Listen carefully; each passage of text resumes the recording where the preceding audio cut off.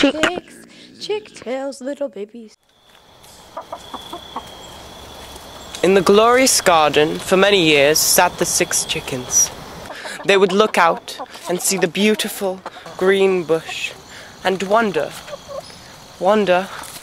if they could try one of the beautiful red berries sitting on it.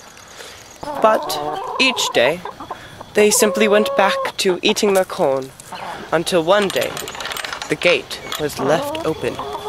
Dora decided that it would be her responsibility to go out and see the bush. So she left the garden and took the short journey. On first glance, it was still quite beautiful. Then she realized that there were some rather strange thorns on the leaves. Nonetheless, she crept closer, when all of a sudden, a snake jumped out of the bush and offered her this apple. So you thought it would be nice to come out and see this beautiful green bush thing? Well, it is nice.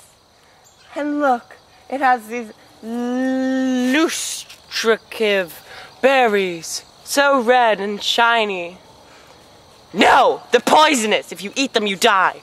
And this bush isn't beautiful and beautiful. It's just spiky and pointy. It's a spiky bush of spikes.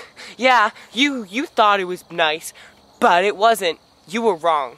Well, you can't go home, little chicken. You can never go back to the time before you saw the spikes. Now that you saw them. Goodbye.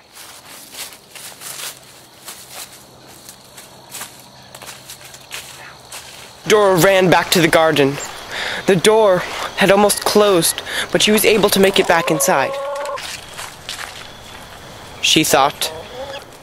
But as she rejoined her friends while staring in awe at the magnificent bush, she realized that there was no more awe inside her. She tried to tell them that there was nothing interesting there, that it was simply thorns and poisonous berries. But they wouldn't listen, and each day she would wake up